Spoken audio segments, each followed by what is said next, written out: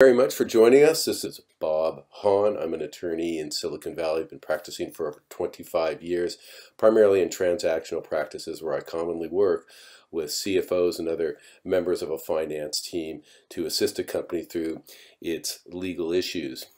One of the areas that I speak to clients about repeatedly is what contracts are, what they are used for, the risks and the rewards that are contained in them.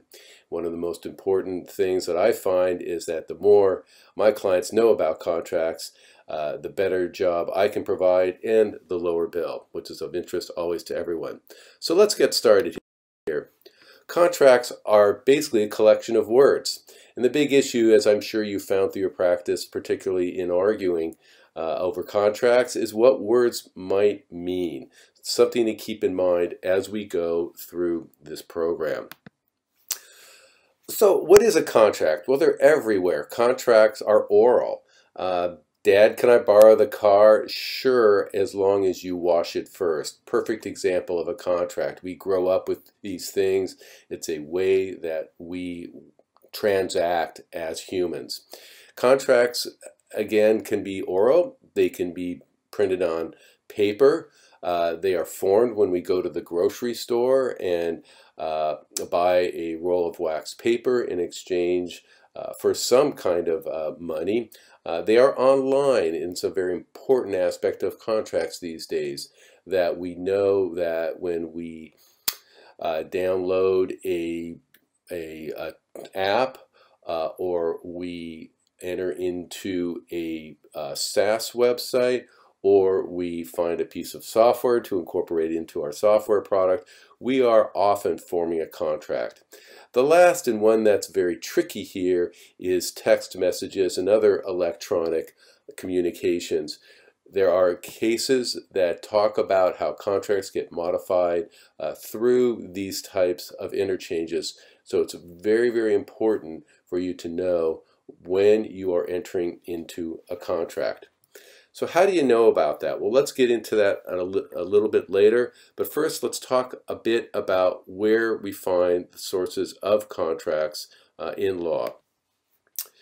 There are three basic sources of areas where we find contracts. First and foremost is the Uniform Commercial Code. This is a body of law that talks about such things as transactions between merchants, leases, licenses, and the sort.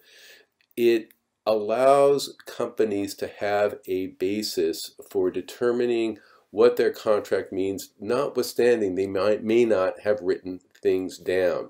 The challenge with the UCC is much of it has come up when we were transacting in corn and cotton. Notwithstanding that, it applies to such things as computer software and other intangible property.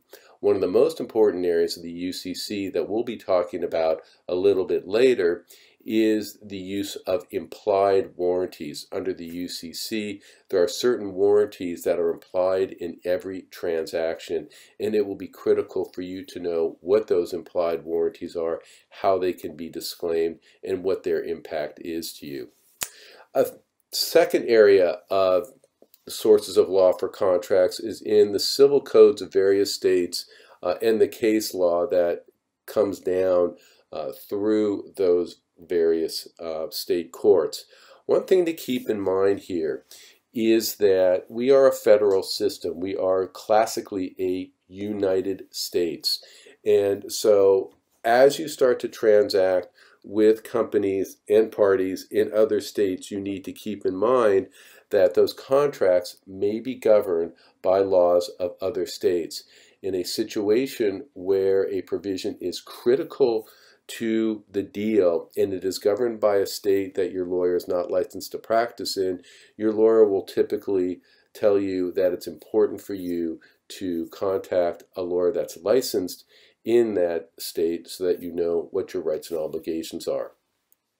The third source of law, although arguably it's a subset of civil codes or other statutory law, are substantive laws that are special to the various area that you're dealing with. For example, in securities laws, when you're buying and selling stock, There are a whole set of substantive laws that govern what you can do.